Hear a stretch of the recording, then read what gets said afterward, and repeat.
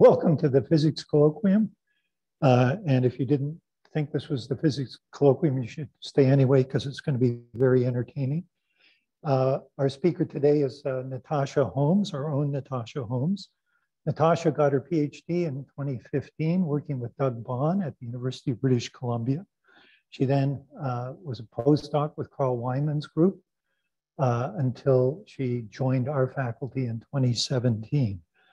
Natasha was our department's first hire in physics education research. She was actually the university's first hire in discipline-based education research, something that now has happened in a number of other departments at Cornell. Cornell is actually becoming a serious player in discipline-based education research. A central focus of Natasha's research has been physics labs, particularly introductory labs. Despite the centrality of experiment in physics, there's a surprisingly small amount of research done before Natasha on labs and on student learning in labs, particularly at the introductory level. And through her work up from her PhD right through to her time here at Cornell, she's actually established herself as a world-leading expert on introductory labs, student learning in introductory labs, probably the world-leading expert, actually. Her work has dramatically changed our thinking about how these labs should be taught and what they can accomplish. Her title today is Putting the Experiment Back in the Lab. So let's welcome her.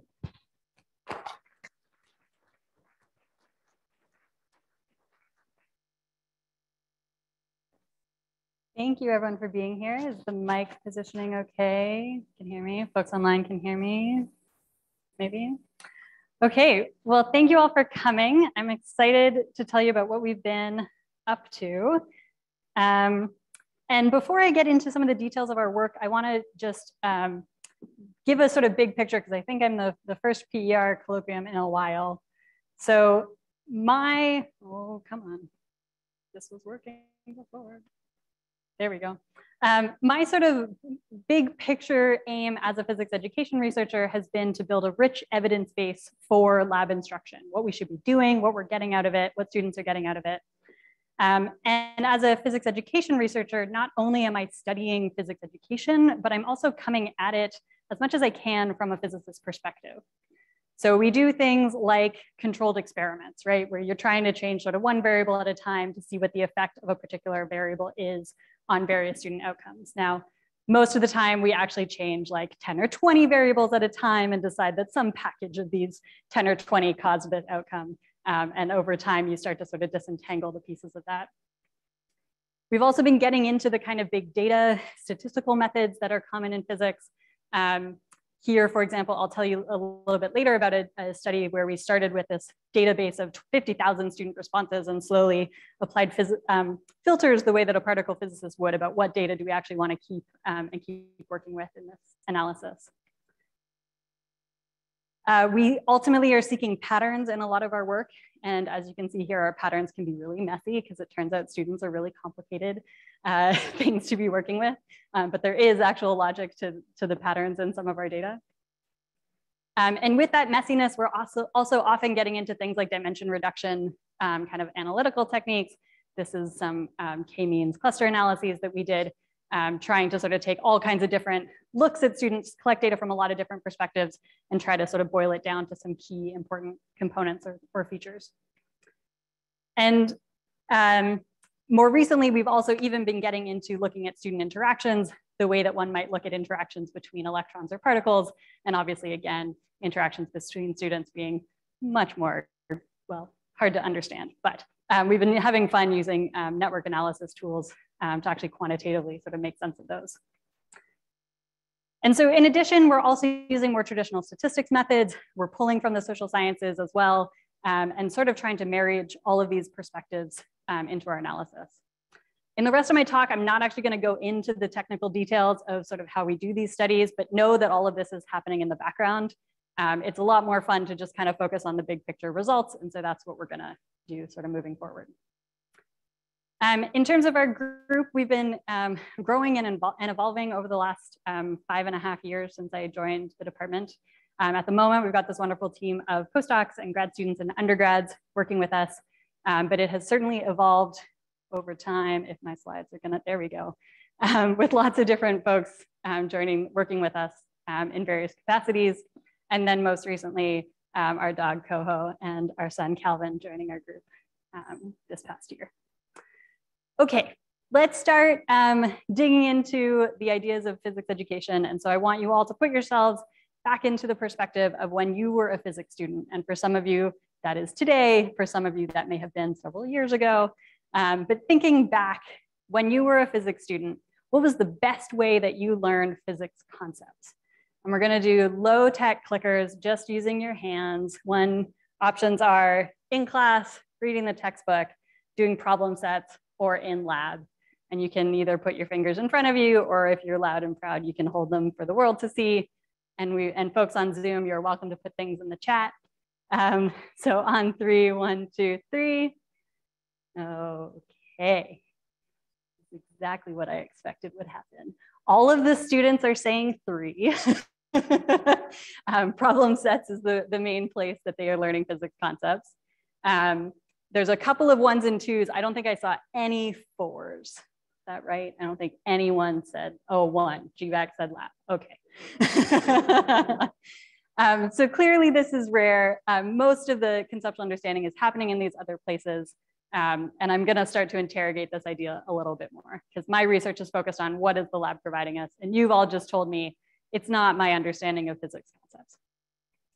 So what does come to mind when you think about your instructional physics labs? And for this, I'm looking for like 1-word answers, and I'll take 3 or 4 different hands, and we'll try to get a couple different ideas. What first comes to mind when you think of your instructional physics labs? Keep your hands up. I'll grab 4 people. I've got 1, 2, 3. 1 more hand. 4, thank you. Okay, we'll start here. Error propagation is something that comes to mind. Awesome. Prescribed procedure, awesome.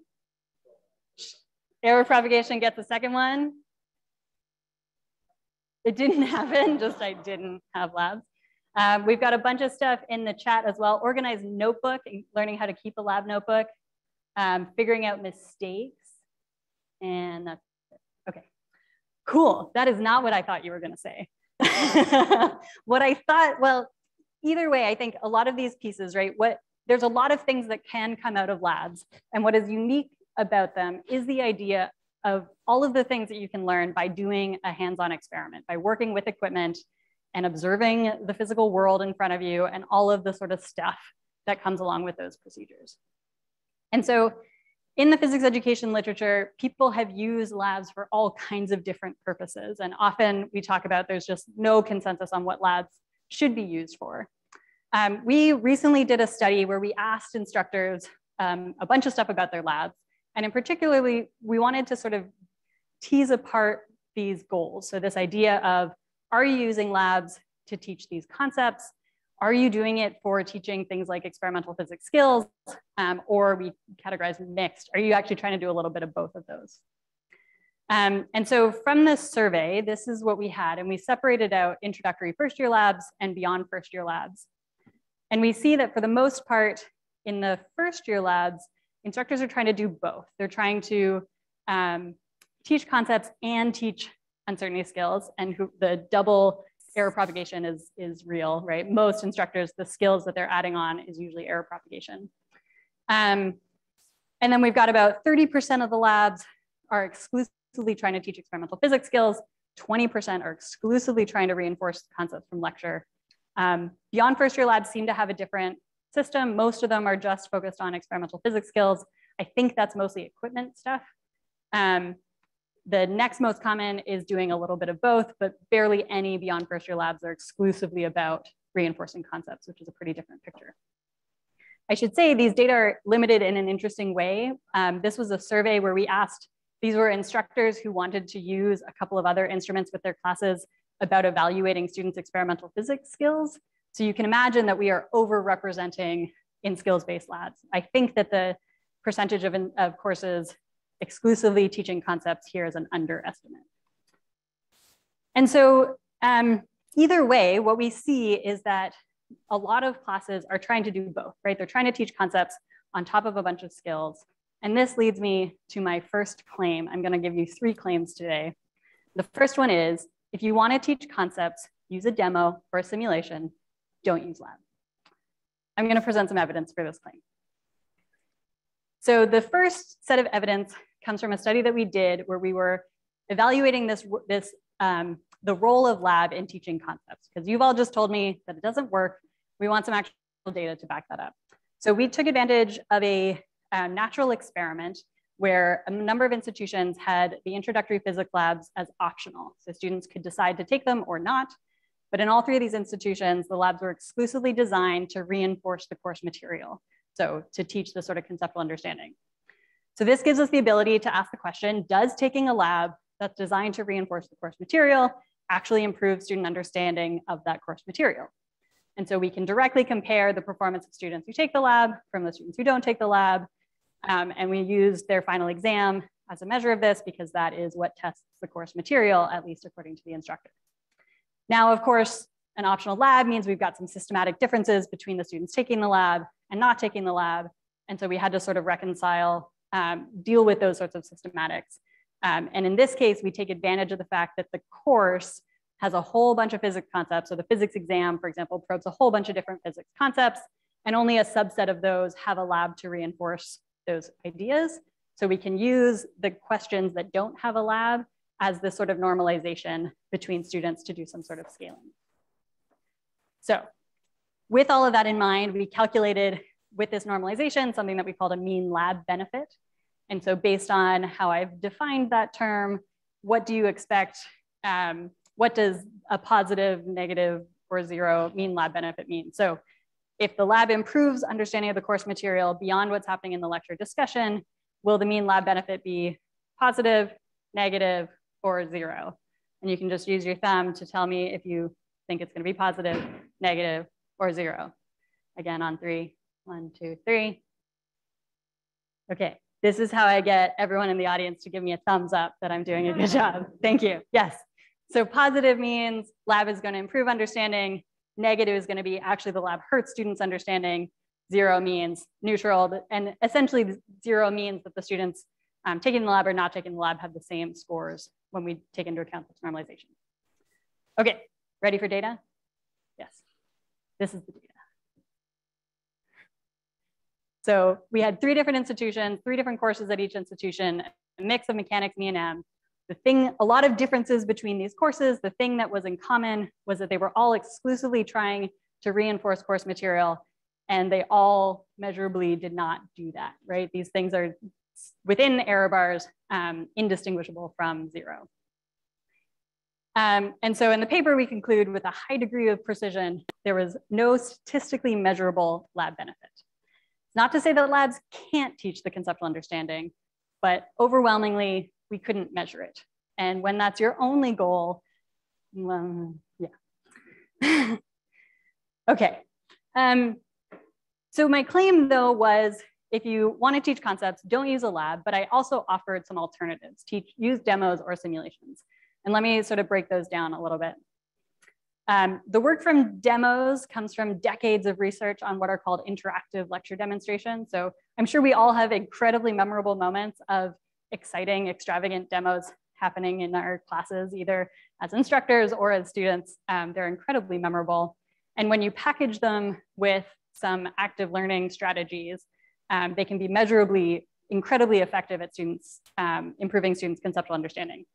So this paper by Catherine Crouch and colleagues found, the y-axis here is students' rate of correctness on either explain or listing the outcome of a demo, like what actually just happened, and then explaining conceptually what was going on in the demonstration. And we're comparing to not seeing a demo at all. So if you just observe it, there's a small bump to your conceptual understanding. If you first have the students make a prediction and then observe it, there's an even bigger bump. And if you have them do what's called predict, observe, explain, so they predict the demo, they observe it, and then they turn to their neighbors to have a conversation, explain what just happened in their own words to their peer, we get, again, a sort of another boost to students' understanding. And that's not to say that we shouldn't discredit the memorableness and the entertainment side of demonstrations. And I am guilty of this. So this is a shout out to my TikTok that went viral in spring 2020, where I was doing the conservation of energy demo where you hold the bowling ball up to your nose and let it go and it comes right back up. And a student in my class recorded it and posted on TikTok. And when I lost track of it, there were 3.6 million likes on TikTok. So yeah, demos can still be very entertaining as well as being educational. You can have both. The other pedagogy that I mentioned were simulations, and there's a lot of research looking at the effectiveness of simulations for student learning. I'm going to plug a study that we did a couple of years ago. This was led by Jack Madden, who was a graduate student in the astronomy department, as well as some colleagues that we have in the communication department. And we compared student learning through 3 conditions. So we randomly assigned students either to a hands-on sort of lab activity, a desktop simulation, or a virtual reality simulation. And in all 3 cases, the students were learning about moon phases. So we gave them a test of their sort of conceptual understanding of moon phases at the beginning. They went through the activity, and then we gave them a demo at the end. This is a sort of picture of the virtual reality simulation. It was beautiful, if I can just say. I didn't do any of the programming, right? So it's not, this was pretty much all Jack. There's a video at the top linked if you're interested in sort of seeing what that sort of looked like. It was a really fun, VR is cool, right? Anyway, so back to the data, when we compare students' performance on the pre and the post-test, so these are distributions. You've got the pre-test scores and then the post-test scores with each of the students in this sort of distribution. And what we see is there's no difference between student learning. Everyone learns from these activities, but they all learn the same across the modalities, which tells us that it's really not about the actual like hands-on part of it. It really is about the thinking that's going on, particularly some of the like guiding questions that we had in the activity.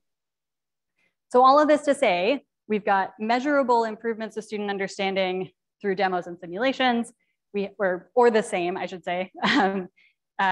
We have no measurable learning from hands-on activities, and the demos and the simulations are way more efficient, right? It is just way easier in terms of cost and time and all kinds of things to run demos and simulations.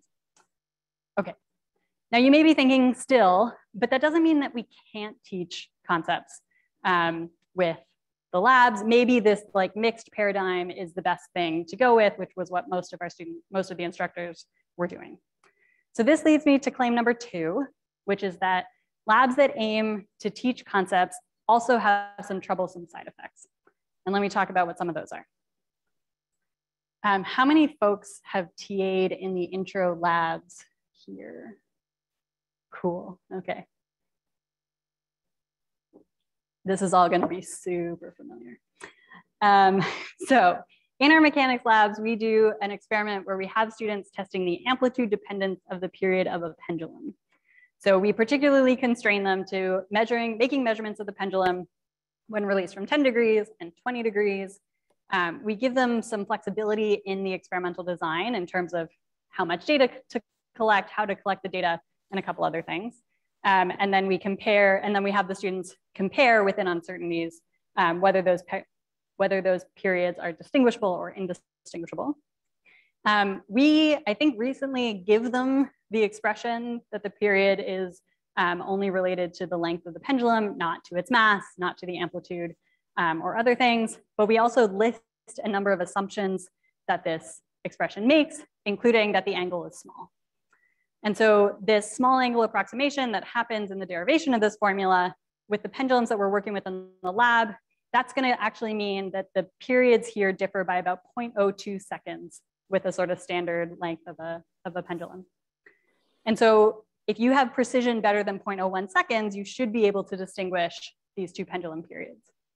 So with a reaction timing uncertainty of 0.1 seconds, if you press start, let it swing 10 times and press stop, you should be able to distinguish those 2 periods. So knowing the physics, what fraction of students do you think will measure this in the lab with a stopwatch. 0 to 10%, 10 to 25%, 25 to 50, or more than half of the class will measure this themselves in the lab. On 3, 1, 2, 3. Oh, once again, this is not what I was expecting. I'm seeing 2s and 3s. People are thinking 10 to 25% or 25 to 30, 50%. Okay, ready? Fewer than 10%, at least on sort of the first round. Yeah, it is very, very rare that students will actually find this distinction with their own measurements. Why? Now, I want you to turn to your neighbor, have a conversation about why you think fewer than 10% do. I will randomly call on a few groups to speak back. Everyone who's done a TA training session with me is laughing right now. I wonder why. Yeah, turn to your neighbors, why fewer than 10%, and then I will call on some people.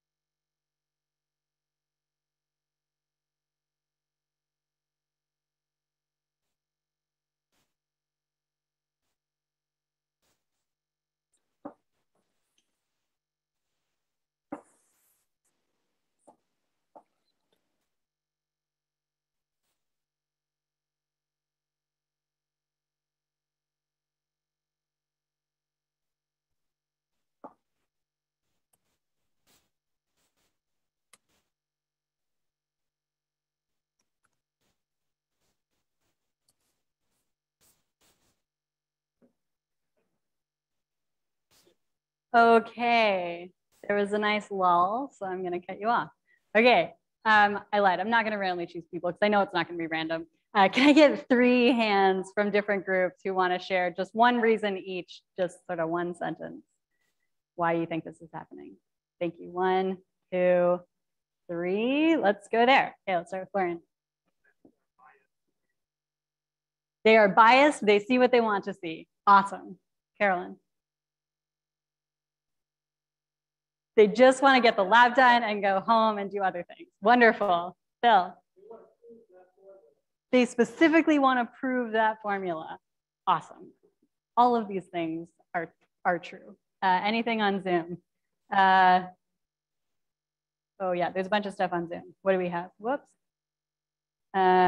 Students know an expected outcome. They think they know what they're supposed to get. Students want to finish the lab. The timing uncertainty, just that they actually don't get that uncertainty small enough. Yeah, ditto, that came up twice. Awesome. Okay, there's a lot of reasons that this happens. I'm going to tell you a story about a particular reason that we have been particularly concerned about. And whoops, before I do that, what I'm going to show you on the next slide is a set of conclusions that a student wrote once they actually did find, they got their uncertainty small enough and found the distinguishability. The student says, the opposite of the expected happened, the measured values are different. Conclusion, the period of a pendulum does depend on the angle with the vertical in the initial position. You can't see my cursor. The algebraically derived formula is only valid for small angles. Considering the results of this experiment, 20 degrees is obviously not small enough. If you can make a precise enough measurement, you can show that the theoretical derivation of the equation of motion for a pendulum is just a good approximation and reality is slightly more complicated. This is a beautiful conclusion, right? Richie's like, what? This is awesome. This is an intentionally cherry-picked example. I want to be very clear about this. This is not a common conclusion. It is a beautiful conclusion. And what it shows me is some very rich understanding that the student has about the relationship between the precision of your experimental measurement, the depth of the model that you can actually investigate, all kinds of wonderful stuff here. And yet, they did not expect this to happen, right? They started off with the opposite of the expected happened. The measured values are different, underline, underline. And this expectation is huge, right? Even though this student knew about the small angle approximation. And we've been interrogating this idea of the expectations in a lot of different ways. And this, a student when I did a series of interviews at the end of the year, just asking a student about what they learned in the course, this experience was incredibly memorable. So the student says, the pendulum experiment we did at the beginning of the year, I think that really made a mark on me because I went in there expecting the period at 10 and 20 degrees to be the same because that's what I was taught. And then when you finally figure out that, oh, it's supposed to be different. And then I was like, oh, I probably shouldn't be doing experiments with bias going in. Okay. And so we started looking at this a little bit more. And I want to actually give a shout out. So Martin Stein was a graduate student working on this who was doing some analysis of students' lab notes for an unrelated thing and was like, there's something weird here that I think we should look at. And so he and then Emily Smith, who was a postdoc with us, started going through students' lab notebooks and looking for evidence of this kind of bias and what we call questionable research practices. So in their lab notes, for example, and again, I said students have a little bit of flexibility with their experimental design. We're particularly trying to get students to find ways to reduce their uncertainty because that's what sort of reveals this distinguishability. So the student says, we will now try to be more precise by recording 10 consecutive periods so that the periods are more alike. They explicitly have this intent for the result that they want to get. Another group, as an example, they got their uncertainty better than that 0.01 second precision. And so they're starting to see these periods as being distinguishable. And so in their conclusions, they say, based on our results, our values were possibly different. However, considering the unreasonably low uncertainty, it is believed that our values were probably not different. Therefore, we tried using 0.02 seconds as our uncertainty. After doing so, our test statistic equaled 0.8367, which would prove that our values were probably not different. This is the classic, let me just inflate my error bars. Oh, look, they agree within uncertainties. This is great. And this is what students report in their lab notes to be graded by the TA. We also have a number of studies where we've got video cameras in our labs and we've listened to students' conversations. And you can imagine about what's happening in those discussions that doesn't get recorded in their lab notes. It's fun. And so Martin and Emily went through students' lab notes and looked for all of the instances of these sorts of questionable research practices. And anywhere, depending on when we've implemented this, anywhere from 10 to 60% of groups in a course will exhibit one or more of these questionable research practices. And now we're sort of laughing at this behavior, but I want to be clear, this is our fault. This is not their fault. We have sort of set them up for this situation. And in another interview, a student helped sort of demonstrate what it is that's going on when they start engaging this way. So a student says, when you realize that there's something wrong with your experiment, if you're just trying to get the result right there and then, well, you get frustrated because it's not working. And then sometimes when those labs, when you don't get the result you want, you're tempted because you know exactly what result you want. So it's tempting to just massage what you've gotten until it looks like something like a distant relative of what you want. Okay. And so this temptation, this idea that there's this result that they think they're supposed to get and the whole game is just to get that result. We actually think that this isn't just about playing the school game. We think that this actually has some bigger implications. And the reason I say that is because we and other researchers have done surveys of students and found that many introductory physics students believe that the purpose of experiment generally is to confirm previously known results, and that experimental results should be evaluated based on their agreement with theory or previous results. And this isn't just the results that I get in the lab, but like experimental physicists do this, which is obviously problematic in a bunch of ways. And so the way that we've sort of been thinking about this is that we've set up that the lab is this sort of like experimental practice in service of theory. And what we want to, and in doing so, right, we sort of sacrifice all of the parts about experimental physics practice in service of theory. So what do we do instead? Well, we want to sort of flip that over. And instead we want to use theory to serve practice, or even the way that I often think of it is just practice in service of practice. That's anyway. And so locally, what we've been over the last several years redesigning the interlab sequence with all of this research in mind. And one of the ways that we started doing that was I did a series of interviews with instructors and experimental physics faculty here in the department to ask questions like, if we're not going to use lab to teach canonical physics concepts, what do you think students should learn in the intro physics labs? I also asked, what do you wish students joining your research lab were able to do? And for those teaching the upper division lab courses, what do you wish students in these courses were already able to do coming into that experience? And so we had all kinds of ideas and various skills and practices and ways of thinking that we sort of tried to condense into sort of big picture ideas and things that we thought were actually achievable in an intro lab. And that eventually led us to a set of learning goals for what is now Physics 1110 and 2210. And so the learning goals are that by the end of the course, students should be able to collect data and revise an experimental procedure iteratively and reflectively, evaluate the process and outcomes of an experiment quantitatively and qualitatively, extend the scope of an investigation whether or not the results come out as expected, communicate the process and outcomes of an experiment, and conduct an experiment collaboratively and ethically. And as a reminder for those who aren't aware of this shift, Physics 1110 and 2210 are now our separated out introductory physics lab courses, not tied to any theory course. It's just lab in service of lab. And so the structure of these, Physics 1110, for example, we do 6 experiments over the course of the whole 15-week semester. A lot of the experiments students spend 2 to 3 weeks on so that we're really getting depth rather than breadth. We cover mechanics and E&M concepts in the lab now.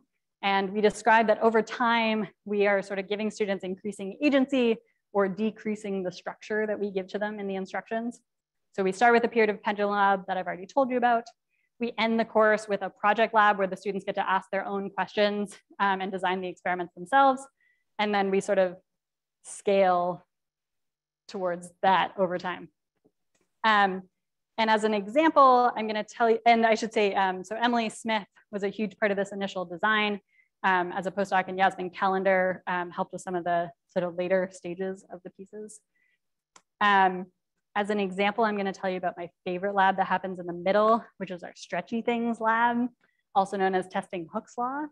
So in this lab, students are tasked with bringing in stretchy stuff from home and evaluating, designing experiments to evaluate the extent to which they obey Hooke's law. And just to show how we do this sort of theory in service of practice, right? It's not actually about Hooke's law. It's about the experimental skills that they learn in this process. So for example, this group learned a lot about control of variables. They came up with this research question with a bungee cord where they wanted to evaluate, if I have it just looped once versus if I double it, like what happens to the extension in these different setups. Other group, my favorite picture comes from this group who brought in gummy worms to evaluate the extent to which gummy worms obey Hooke's law. And so they spend a lot of time asking really interesting questions and grappling with the issues of reproducibility, because it turns out once you start stretching a gummy worm, that gummy worm is forever changed. And so you can't go back and like redo stuff. This group, and I know other groups have also looked at when stretchy things, what happens to the behavior right before they break. And so again, once you've broken it, you can't redo the experiment. So they're learning a lot about experimental design here. And then during the pandemic, when we were doing remote instruction, we had the students working with stuff around the house. So they didn't have our force probes, they didn't have our set of standardized weights. And so they had to get really creative with designing their measurements. So this group, for example, realized that pennies have a standardized enough weight that they can just systematically add more pennies and increase the force incrementally. And I think another group, Phil told me about like using water for the same purpose, right? Because you know the density and the volume of the water, so they can figure out the mass. Anyway, lots of cool stuff. Yeah, I love this lab. In Physics 2210, we do an open project. So it's a semester-long project. The students get to propose, design, conduct, and present their own investigations, ideally that sort of build on previous investigations. But even with how unstructured this is, we put in a ton of structure. So students have to generate a proposal. That proposal gets reviewed by peers and experts being like faculty and instructors in the department.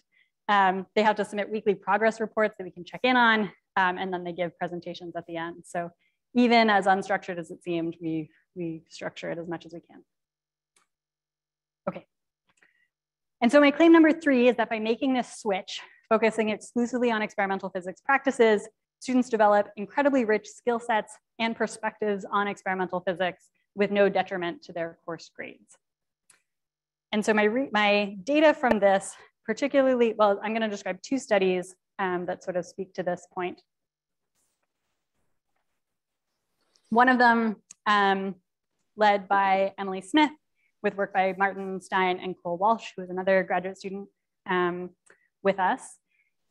When we first started redesigning the labs here, we were able to sort of set up a fairly controlled experiment. So students were all taking the same lecture, they had the same discussion section activities, doing the same homework problems, writing the same exams, but students enrolled in one of 5 labs. And then we randomly assigned 3 of those labs to be our traditional concept-based labs and 2 of them to be this new kind of skills-based lab. And so we have about 20 students per section. So we get 60 students in one condition, 40 in another. And the concept-based labs were such that we had 9 experiments over the semester, a different topic each week. In the skills-based labs, we had only 5 experiments over those same 9 weeks. And so the students, again, are sort of spending 2 weeks at a time on some of the experiments. So we, cut the exposure to content essentially in half in these skills-based labs, but we also completely change the goals and remove any intent for students to develop conceptual understanding. We measured a lot about these students. They were probably sick of us by the end of it because we collected as much data as we could. And so I'm gonna just give you the highlights of what happened and not actually show you the data, but obviously I'm happy to dig into the details if you want to. But we looked for stuff like in their lab notes, when they did an experiment, did they do any sort of iterating on their experimental design, sort of finding ways to improve their experiment? And in this case, the skills-based labs outperformed the concepts-based labs. We looked at situations where their data were likely to disagree with the model, such as in that pendulum experiment. And so we looked at could students actually measure that distinction? And did they do any sort of exploring of these model limitations? And again, the skills-based labs win. We measured their views about experimental physics. Skills-based labs are better. We measured their views about experimental results, and their skills-based labs are better. And then we measured their traditional exam scores. And surprise, surprise, they were the same. Because again, we're pretty sure lab has no effect on students' conceptual understanding. In addition, students develop and appreciate the sense of agency that we give them. So a study led by Yasmin Callender with Emily Stump, who's a graduate student, and Caitlin Hubenig, who is an undergraduate student working with us. We had sort of a pre and post survey where we asked students about their sort of sense of control in the lab, how much do they have control over what's happening? And that systematically improves in both the course, when these courses were separated, the lab course for physics majors and for engineering majors. We also asked students what was their favorite lab unit and why. And most students say the final project lab is their favorite. If you were to guess one word why students like the final project lab, what do you think is their reasoning? You can just shout stuff out this time. Agency. What was that? Agency, I think is the word. Agency, yes. Other words? Freedom, there we go. Yeah, freedom is the word that they use to describe their preference. We actually did a systematic analysis of all of the student statements, but this word cloud is a much prettier figure than the other ones in the paper. Freedom is the thing that jumps out as the thing that they really appreciate at the end of the semester. Okay. What about beyond Cornell? So we've done a lot of work locally, but we've also, physics education research is more than just about the local implementation. And we are not the only institution making this shift towards skills-based labs. And so as you move towards other institutions, you need to start to standardize your assessment a little bit more. And so over the last 7-ish years, we've been developing an assessment that we call the Physics Lab Inventory of Critical Thinking, or the PLIC. And in this scenario, we give them scenarios of a mass on a spring experiment. We sort of describe the methods and show the data that's collected from these experiments. And we ask questions that probe 3 constructs of critical thinking in the context of experimental physics, evaluating data, evaluating methods, and proposing next steps in an investigation. And so Cole Walsh, who was a graduate student with us, led the development of this assessment. Catherine Quinn, who was also a graduate student, helped with some of the validation pieces. Yeah. In the study where we used this assessment, we also used a second assessment, and that was the Colorado Learning Attitudes About Science Survey for Experimental Physics, also known as the E-class.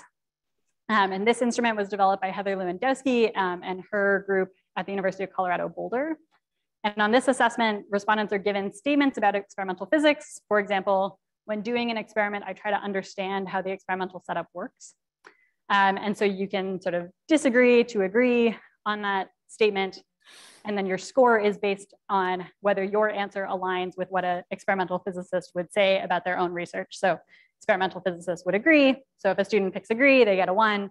If they pick disagree, they get a -1. If they pick neutral, I think they get 0. Okay. And so in a particular study, we worked with Heather with this gigantic E-class data set. Cole ran the analysis on this one. And between these 2 assessments, we ended up using a data set with over 20,000 students internationally in first-year physics labs from over 80 institutions. And on the instruments, the students self-report things like their demographics, so their gender and race and ethnicity, for example. And instructors who sign up to use this survey with their students also get a survey. And so we ask them whether their labs are, whether the course goal is to reinforce concepts from lecture, to develop lab skills, or do a mixture of both. These themes should be pretty familiar now. But we also ask a number of questions about the sort of pedagogical activities happening in the lab. So to what extent do students do sort of mathematical or conceptual modeling activities? To what extent are they doing communication activities like writing lab reports or keeping a lab notebook or giving presentations? We ask the extent to which they engage in sort of decision-making stuff. So do they get to design experiments, implement ways to reduce uncertainty, stuff like that. And then data analysis, error propagation, uncertainty evaluation activities as well. And so the first thing that we looked at was what are students' scores between these 3 lab types? And so there's a whole bunch of analysis where we're controlling for both students' sort of pre-test scores, so their incoming performance on these assessments, as well as a number of demographic variables. So you can think of this as if 3 identical students in all kinds of different ways are randomly assigned to either the course-based or the concept-based labs, the skills-based labs, or the mixed labs, what would be their post-test score as a result? And this is the pattern that we see. So on both assessments, students in the skills-based labs outperform the students in the concept-based labs, with the mixed being, interestingly, in the middle. Okay. So we say that controlling for these incoming scores and demographic characteristics, students in these skills-based labs have more expert-like views and critical thinking skills at the end of the course. Okay. Another question that we wanted to understand is this necessarily the same for all groups, or are those results only actually representing sort of the majority group in our data? And the reason that we wanted to look at this is because we know from all kinds of different research that not all students experience the same instruction the same way. In labs in particular, we and others have evidence that students divide roles with things like gender in mind. So a quick segue that I think I have time for is a study that was led by Catherine Quinn with data analysis and data collection by Catherine McGill and Michelle Kelly. Undergraduate Zachary Witz helped with some of the analysis, and then Emily Smith worked with me to kind of oversee the details. And so again, in our sort of local lab context here, this controlled experiment that we ran, we looked at what students were doing in the lab. What do they have their hands on sort of systematically throughout the lab sessions? And we wanted to look at whether men and women take on different roles in the lab. So what I'm going to show you is sort of the primary role that the students were taking on and what distribution of students fell into which kind of role, either handling a sort of desktop computer that was provided in the lab, working with the equipment working on their own personal laptops, which we think is a proxy for keeping the lab notebook or doing data analysis, or working on paper, which is usually filling out the sort of worksheets in the concept-based labs, or other, which is usually talking to each other or the TA, or I don't know what else. Okay. So in the traditional lab, this is what the distributions look like. So what we see is that most students are in this sort of paper worksheet role, and there's no systematic difference between men and women. So everyone is kind of falling into the same. There's no, yeah, most people are falling into the paper role, and men and women aren't different in sort of this distribution. In the skills-based lab, however, we first of all see that students are more distributed, right? So more of these roles seem to be common. And if I highlight these two in particular, there's this slight skewing where the men are more often on the equipment handling role and women are more often on the laptop, which again, we think is a proxy for lab notebook and data analysis. So in the skills labs, we say students in general are sort of taking on more different roles, but with men and women taking on slightly different roles. And so this sort of raises the question with this survey analysis that we were doing, based on this data, what might we have been worried about in terms of, for example, women's performance? Would we expect that either way, the skills or students are in the, women in the skills-based labs are still going to outperform women in the concept-based labs? Do we think actually women in the concept-based labs are going to do better, or do we think maybe there's going to be no difference? And we can do a quick 1, 2, 3. On 3, 1, 2, 3. I may have lost everyone. Okay, I'm seeing 1s and 2s and 3s. Yeah, so we're particularly, well, anyway, we don't know. It could be any of these. And so it's important to check. We did the same disaggregation by race and ethnicity. So on the E class, we were actually pleasantly surprised to see that the pattern holds regardless of race, ethnicity, and gender. So students in the skills-based labs, no matter what their sort of demographic characteristics, have higher E-class scores. We do the same thing for the PLIC. Some of the demographic characteristics are going to go away because our error bars start to get bigger. We don't have quite as much data on the PLIC as they have with the E-class, but the pattern is the same on the PLIC as well. The mixed, you'll start to notice, has some weird behavior, and that's an interesting thing to start to tease apart. But at least those extremes between the skills and the concepts is consistent. Okay, so I have made 3 claims and thrown a lot of data at you today. So the claims that I made are that if you want to teach concepts, use a demo or a simulation, don't use lab. Labs that aim to teach concepts also have some troublesome side effects, and that by focusing on experimental physics, students develop these rich skill sets and perspectives on physics with no detriment to their course grades. So what's next? We're doing all kinds of super fun things. One of them is that we know that a lot of students are really expecting lab to still be about this confirmation thing. And so we're doing a lot of analysis to understand how do we support students in shifting into this sort of new mode that we want to promote. There's also a question of how do we support instructors in this shift, because this is also new to a lot of our TAs and instructors. There's a bigger question of what kind of structure or freedom is needed at what point. Like I sort of described our endpoints, but everything in the middle is kind of, we're not really sure how to sort of fade the structure. And does that depend on the student population, all kinds of stuff. And as we start to answer that question, we need more efficient ways of measuring students' engagement in experimental physics. And so we've been playing around with machine learning, natural language processing methods as one way to start to interrogate that question a bit more. The equity question obviously has a lot of important things to deal with. So how do we structure labs so that students are taking on these lab roles more equitably? There's a question of what is causing the inequities, and we started to tackle this. We did one study where we showed it's not just that men and women have different preferences for the different roles, and so what is it? Does this inequity actually matter beyond just their participation? So does it affect their learning and attitudes and all those sorts of things is another question.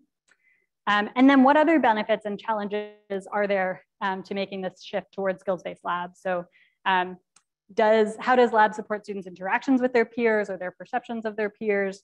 How do students understand measurement uncertainty in this sort of new modality that we're really trying to teach it very contextually?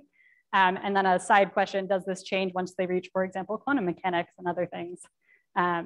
Anyway, lots and lots and lots of stuff going on, at which point I want to make a quick pitch. If you are looking for summer research opportunities, we've got a bunch of stuff and we need more people to help us deal with the mounds of data that we've collected. And so the last thing I want to say is that I've given you a lot of data to make these claims, but I don't think I actually needed to give you any data, or I only needed to give you one piece of data. And that's that if you look at our department, for example, about half of our faculty are experimental physicists, and probably a higher fraction of our graduate students are experimental physicists.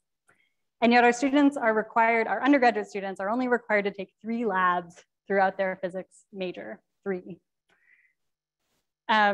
So sure, labs probably can teach theory, but why should they?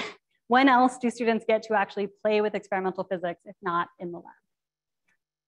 And with that, I will thank my group and a lot of other people. I want to give a shout out to Mark Laurie Moran, who made so much of our lab overhaul possible, and Phil Krasicki, and a number of instructors and faculty who have helped us along the way, and some external collaborators as well. So thank you very much.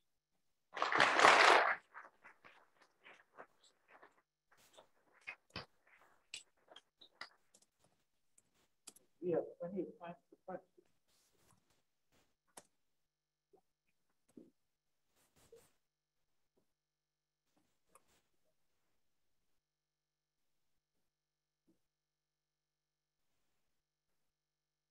So the question is, you're asking these questions about sort of what's going on in physics labs. When you ask the same of biology, what's going on? And I'll add chemistry, for example.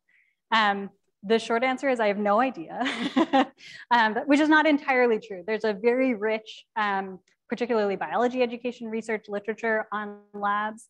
And I think biology labs have been a little bit more forward thinking than physics in this push to sort of more open-ended and more authentic labs. So they've been implementing what are called course-based undergraduate research experiences, where students in a semester, a faculty member gives the students a project in a course, and the students have the whole semester to do a project that is actually tied to this researcher's research program. So they are actually doing experiments that are have unpublished results, right? Like there's really no answer to those questions. In my mind, that is it's an interesting piece. I know of 2 papers in physics where they have tried to do something like this. I think it gets hard because we know that the distance between sort of the understanding at the intro level and at a research level is huge. And so in physics, I don't know how much would the students actually get out of that experience. And so it's sort of this question, which brings up a bigger question of, I've said, let's not worry about theory in the lab, but obviously the students have to have some physical understanding of what's going on. And so it's an interesting sort of paradigm, I think, between those. I don't know if that answered the question. I could talk about that for a while. I should add, we are also developing, so our physics lab inventory of critical thinking, the PLIC, we have also developed the EcoBLIC, which is the biology lab inventory of critical thinking for ecology. So we're going to be doing a lot of assessments with that instrument now, and hoping to start to look at the relationship between student thinking in biology and physics on that one, which will be we're really excited about. I'm gonna pull a question from the Zoom, and then we're gonna go back and forth. Ben, do you wanna ask your question on mute, or do you want me to read it? I will read it then. Ben asks, can you give us a preview about how students select roles if not by their preference? And then what can instructors do to help without pointing out the problem and addressing it conspicuously? It's a great question. So if it's not preference, we don't entirely know what it is. So we know that it's not preference. One thing that we know is that when the students are students are in a group and they're about to divide and conquer, and everyone is about to sort of take on different roles, what we understand is that there is no systematic conversation about who's going to do what.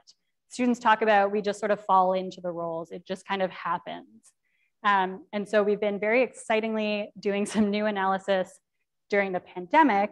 So Matt Dew and a number of folks have been analyzing video of students when they were working from home and they're on Zoom. They're all in different places. And so in those settings, one person had to set up the equipment. And the evidence so far is telling us that every week, basically someone else takes on the equipment and they have to have this very explicit conversation about who's gonna set up the equipment today. And so it seems to be that this, what was the language? It's so unfair, it's fair, is the working title of that paper, where like, it's so blatantly obvious if one person were to do it every time. Whereas in the lab, when the equipment's just there, you know, it's not, it's just way more subtle. So in terms of the question of how can we as instructors deal with that without making it obvious? We expect that just saying in general, we want to make sure everyone has a turn on these different roles. And so take turns every week is probably a big step towards that. But I expect you have to be like really vigilant about making sure it actually happens. And we're not entirely sure how to do that without being super awkward. I don't know. That's my idea. Question from in here, yeah.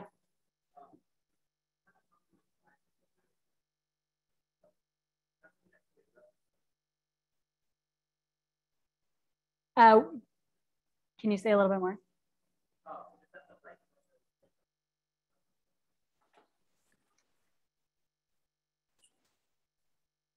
Right. So the question is, can that sort of the confirmation bias that we've seen in the lab, like with the pendulum, could that be addressed in the theory lecture? That's the question. So yes and no. So let me first of all answer why I think no, because the student in the example that I showed you clearly had seen the small angle derivation, right? And so they'd seen that this thing doesn't matter. And yet they still had this expectation that it wasn't going to matter. Yeah. But I think that there's a bigger issue. So, oh man, now I'm going to Megan's perk paper, right? I think is the answer to this question. It really is, it's not just about the physics. We think it really is about them understanding what is the point of lab here? What is my purpose here? And so we talk about this thing from education called framing. So the students sort of positioning themselves, trying to orient, what is my purpose here? What am I supposed to be doing? And what counts as knowledge here? And so we actually expect that the instructor probably has a really big role in the lab to help shift students, to just say, this isn't about confirming the equation from the book. This is really about, you know, whatever your data say goes, right? That is truth, and that's what we have to grapple with. And if it disagrees with something in the book, then we need to make sense of that and figure out what might be going on.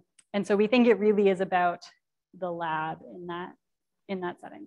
But we do have a little bit of evidence that the instructor can be incredibly powerful at swaying students one way or another, I think is a fair summary of a lot of stuff. Yeah. Other questions? Carolyn, yeah.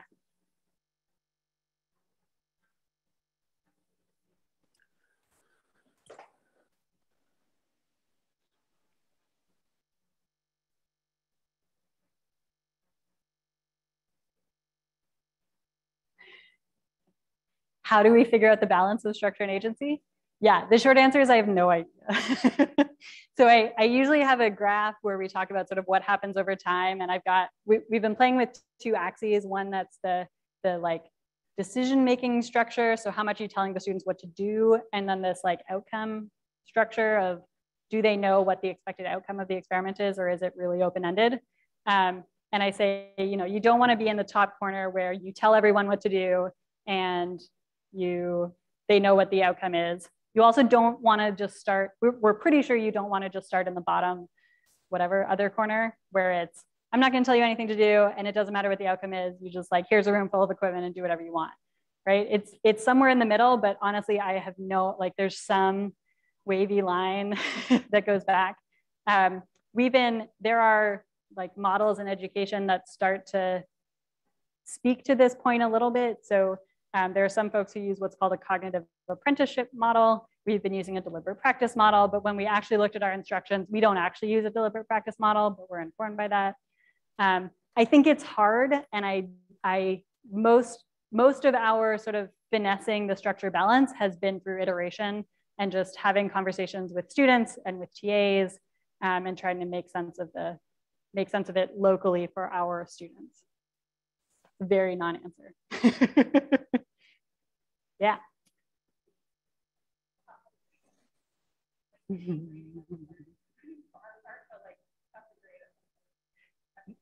Yeah.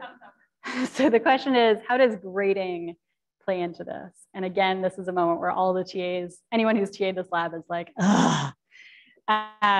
So we've been using the students' lab notes as the assessment. So students in the lab notes are supposed to document what they're doing and why they're doing it throughout the lab.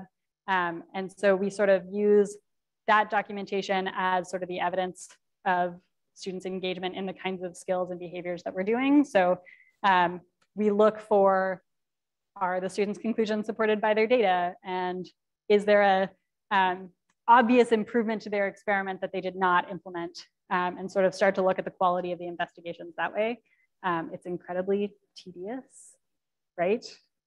People who have graded these lab notes before are nodding. Yeah, but it's the best we've come up with so far.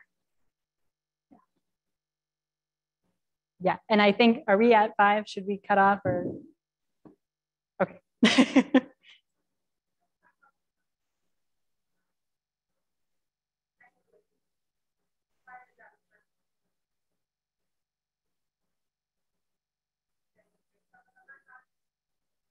So the question is, so Cornell only requires 3 labs, but the institution that this student went to had required way more labs. And so is there a relationship between the number of labs and, for example, students' perspectives about experimental physics? I have no idea. That is a great question. I don't even know how we would, no, we could probably do it with the E-class and PLIC data set that we have, because we know what institution all the students were at. You could go and find out how many courses. Yeah, we could answer that question. You looking for something to do this summer? Yeah, it's a great question. I think we have case studies of institutions that have particular focuses on labs where they've seen all kinds of incredible outcomes, but I have no idea. And I think the other question that you'd want to control for is undergraduate research experience as well, because I expect students doing experimental physics research would have a very rich changing. And then the question is like, does it depend on the lab, or is it just the number of labs? I don't know. See, we have so much to do. It's a lot of fun. Let me take one more question from the chat. I haven't seen stuff coming in. One of them's really long.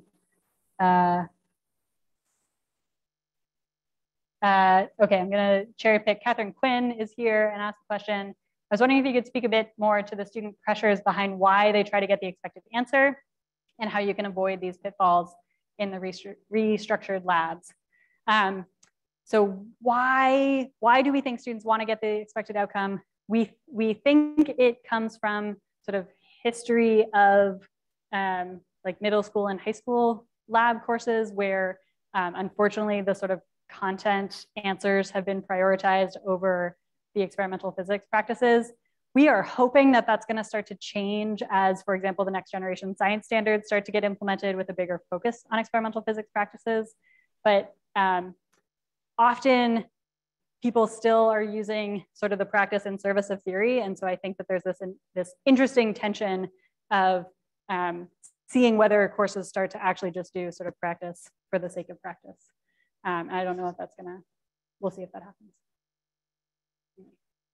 We are after 5, so I should cut it off. And I'm happy to keep chatting if folks have additional questions. So.